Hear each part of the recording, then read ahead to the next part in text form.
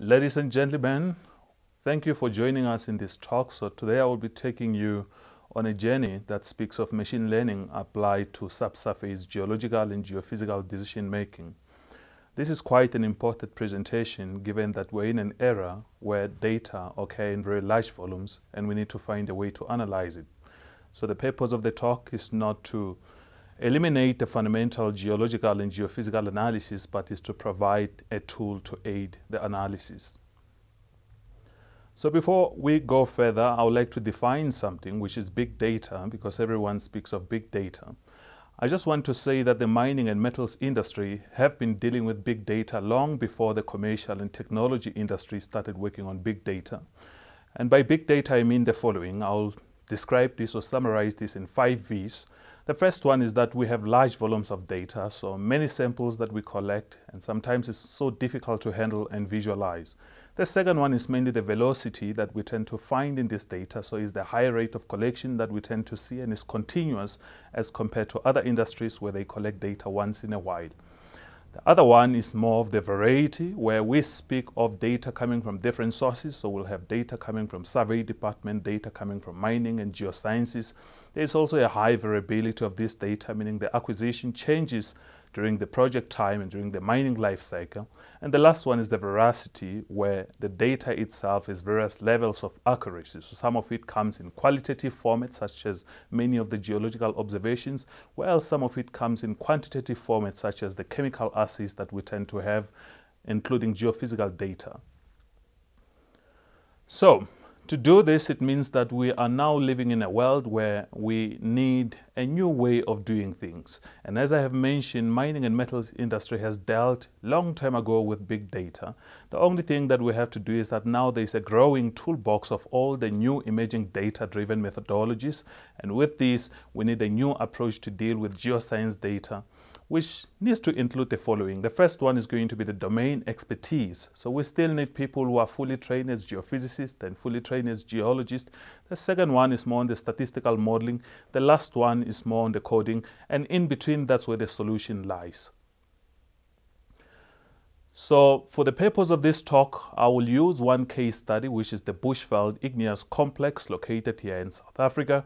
And the main aim is to investigate how big data sets can be used for the prediction of many different attributes such as geological features. And in this case, I'll use a case study of potholes. So let's look at something here. Firstly, we need to come up with a method of some kind.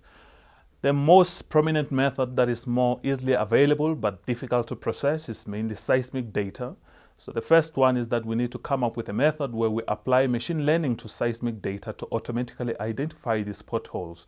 But the journey starts in the beginning, where we do post-processing of the data that was acquired long time ago. And with this, it means we need to extract specific seismic attributes, and seismic attributes can be defined as any measure of seismic data that helps us to visualize or to visually enhance and quantify features for the interpretation of specific features such as potholes.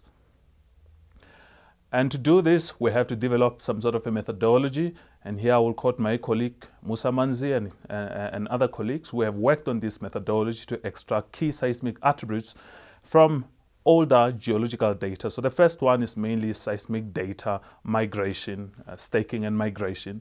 And this will be followed by more of importing the data into a suitable type of a format. And for this, we can use programs such as MATLAB. And after this stage, we have to go and compute these seismic attributes. So there's 2 methodologies that have been developed. Much of it have been headed by 2 of my colleagues, Michael Westgate and Musa Manzi. The first one is conventional based methods. The second one is non-conventional based methods. And both of them have their own advantages and disadvantages, which I will cover in part for this presentation. And after this stage, what we do is we go into the main categories that we need to look into. The first one is mainly tracing these attributes, and by this methodology, what we aim for, it's more effective at characterizing pothole profiles, as you can see in the left diagram. The second one is more of horizon attributes, where it is more effective at characterizing pothole expanse, or including their diameters and shapes in different volumes. Let's look at another one here where we look again on reprocessing some of this seismic data. So you will notice on the diagrams that are shown in here that there is a time slice horizon that is depicted. And in there, this is where now we start extracting some of these key features that defines the potholes. And this may include things such as the side angles of the potholes, their diameters and so forth. And all these data sets tend to be quite useful for the prediction spatially of where the potholes may be located and their characteristics. And after this stage, what you see in here, it's a state-of-the-art type of mapping where we have sequentially picked up different potholes using geophysical seismic attributes that we have extracted. And from this data, this prepares our way to do detailed machine learning work. And on the bottom right there, you see a map, which is more of a geophysical model extracted using some enhanced type of algorithms that helps us to notice anomalies in a form of potholes, and that map clearly details that profile. As we move from that, now we have all our data set to start doing some machine learning. So what you're looking at here is a parallel coordinate system. For those who are doing geology and geochemistry, they will notice this as a typical spider diagram, but here it's more enhanced to look at many other things in different dimensions. So what you are looking at here is cluster analysis of different potholes, and you can see we have managed to pick from the seismic attributes up to 5 potholes of different sizes.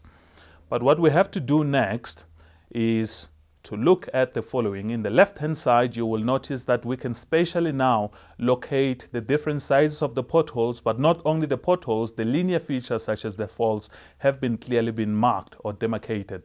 On the right-hand side, what you're looking at is using some of these key seismic attributes such as the diameter of the pothole, the side angle of the pothole, to make predictions of where are we likely to encounter what size of a pothole and what sort of dimension it will be looking like. To summarize what I have just presented in the previous slide, the Bushveld complex has generated enormous amount of data sets which provide us with insights.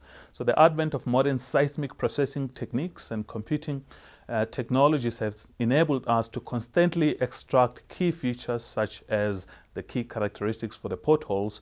So with this approach, it means we can plan ahead where to find the next pothole and what sort of dimensions will it be having, and to also characterize what sort of depth, diameter, the side angle, which are key excellent features that can be utilized in machine learning. So we have demonstrated this using agglomerative type of clustering, which is a form of unsupervised machine learning algorithm.